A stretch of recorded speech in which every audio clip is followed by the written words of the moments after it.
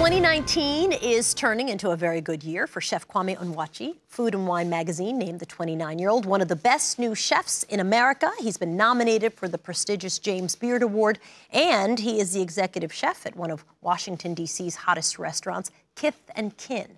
But his career hasn't just been a series of highs. He's also experienced some lows as well, and he writes about it in his new book, which is called Notes from a Young Black Chef. Kwame, it's so nice to have you. It's a pleasure to be here. Thank you, I appreciate that. So let's start at the very beginning. You talk about your childhood, which was a rough childhood, and not one that you might think, reading about it, would be like, oh yes, by his mid-20s, he'd be a wildly successful chef. Walk us through kind of where you grew up. Well, I grew up in the Bronx. My mother, she operated a catering company from our one-bedroom apartment. And my sister and I became like her first two employees.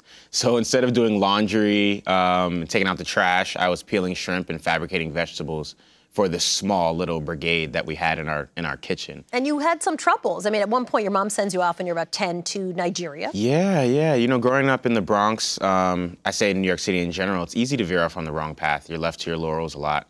And she wanted to nip that in the bud. You know, she didn't want to see me in a body bag or in jail. And it was between military school and Nigeria was substantially cheaper. So she sent me there. You had experiences dealing drugs in a gang.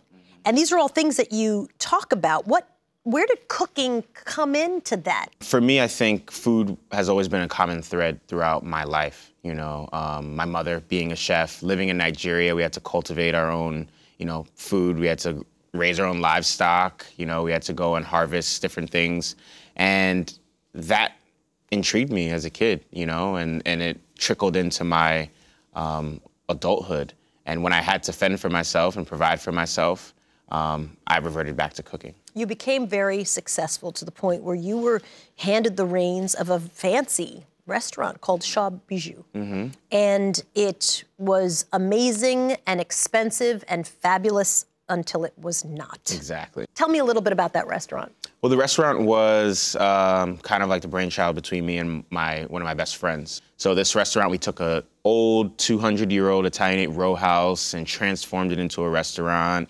And it took, 2.5 years to really build, and we built it with our hands. We tiled everything, we painted the walls, we put up drywall. And, unfortunately, it didn't pan out how we expected it to.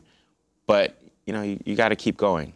And then the people who did not love the first restaurant when Kith and Kin came to be have jumped on the bandwagon and love you. It's become wildly successful. Tell me a little bit about Kith and Kin and how it's different. So Kith and Kin means friends and family. I wanted to cook the way that I cook. So now we're friends and family, so we can all come and eat at your restaurant. Exactly. But that's what I say when guests come, I say welcome home, because this is how my friends and family eat. We get a lot of different dishes, we spread them out on the table, we try a little bit of this, try a little bit of that, and there's really 4 pillars of cuisine that Kith and Kin represents: Trinidadian, Jamaican, Nigerian, and Creole. Then you sprinkle in some of the diaspora and the American South, and there you have Kith and Kin.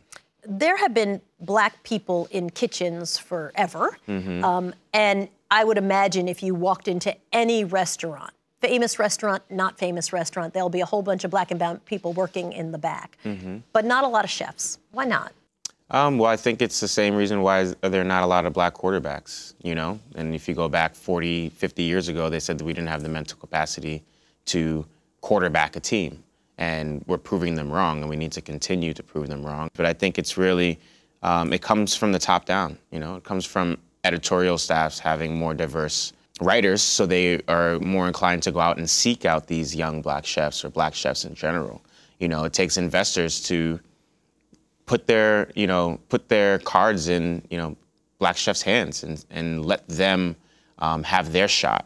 Do you see that as part of your role? If you're a very visible and successful Black chef, you can move the needle for other Black chefs? I think as chefs in general, we have a platform. We have to choose what we're going to do. We can continue to put out great food, which is, part of our job, but we also have another job to do, and that's to advocate for something. And that's what I'm here advocating for. The book is called Notes from a Young Black Chef. It's excellent. A memoir at 27, 29 now. Kwame Onwuachi, nice to have you. Thank you for having me. My pleasure.